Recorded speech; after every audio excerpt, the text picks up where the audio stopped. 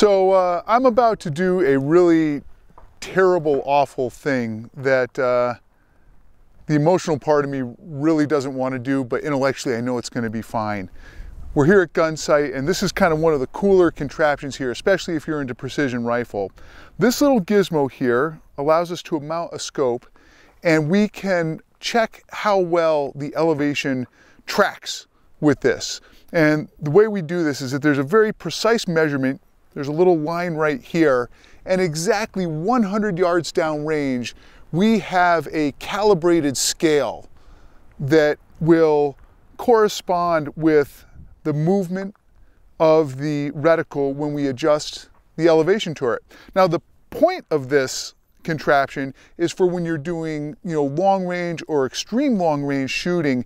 You want to make sure that the correction that you're dialing, that your scope indicates, is actually what you want downrange. Your shooting software is going to give you a solution for whatever range, and you're going to dial it in. Well, if the scope isn't tracking correctly, you're going to have to make an adjustment here. Now, that's all fine and good, but we're going to do something even worse. Nightforce scopes, I run them a lot. This is my personal scope, and they have a well-earned reputation for extreme ruggedness. Back in the day, they did kind of a cool little marketing thing where they would take a scope and then throw it around a gravel parking lot and beat the hell out of it and say, hey, this thing still works perfectly. Well, with my own personal scope, this 7-35, we're going to put that theory to the test. So anyway, I'm going to get behind this. We're going to film through the reticle. I'm going to make adjustments from 0 to 20 mils. We're going to look at where the reticle ends up there. Then I'm going to take my beautiful scope that I love so much, do some really awful things to it, and then we're going to put it back in here and see if it hangs together. All right, so we have this thing mounted and correctly aligned with the scale downrange. You can see we've got it right now at 0. It's perfectly there, and look through this, and sure enough, the horizontal crosshair is perfectly in line with the blue marker tape. So now we will take this, go to 5.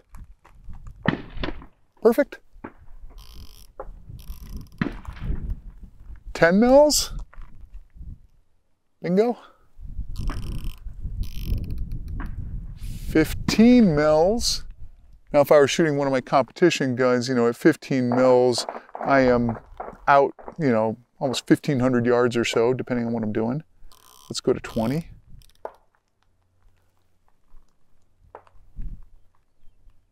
Nice. There's maybe a little bit, maybe like a tenth off at 20 mils. That's excellent. I have confirmed that my scope is a good scope, and we're going to see if 5 minutes from now that's still the case. Yeah, how about this? How about you beat it, or beat it on the wood there? You mean on this thing like that? So. They're not breaking it. All right, yeah, I mean, this is not recommended use for this. So you can drive tent stakes, do all kinds of stuff. You can see it's getting a little bit of love taps here.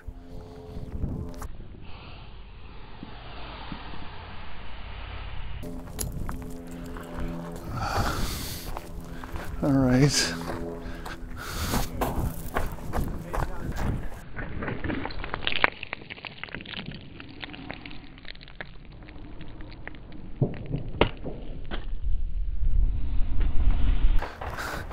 Again, I love this scope, but I can't even look at it.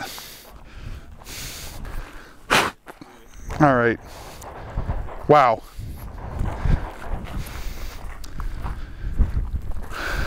We're gonna see if this was a good idea or not. Well, I'll tell you what. Pretty close. It is, yeah, pretty damn close. The windage. The thing weighs there's 40 pounds of lead in there. Now the windage is shifted. We'll get this thing back on, and I'll let you adjust it. But the level is like within a tenth. There's a slight little gap there. That itself is pretty remarkable, just in terms of the repeatability of the whole system. And maybe that's just luck of the draw. I don't know. Maybe if we did it 10 times, it'd be different. But that's kind of cool. So Corey got behind this and said the two words I was really hoping to hear. which is dead on. And sure enough, there we are on 0. 5.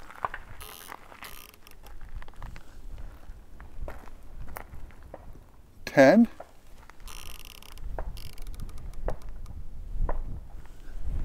15.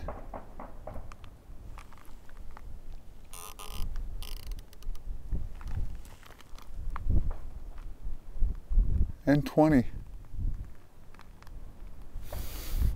My scope is okay. Wow. Well, you know what? I do it for science so you don't have to.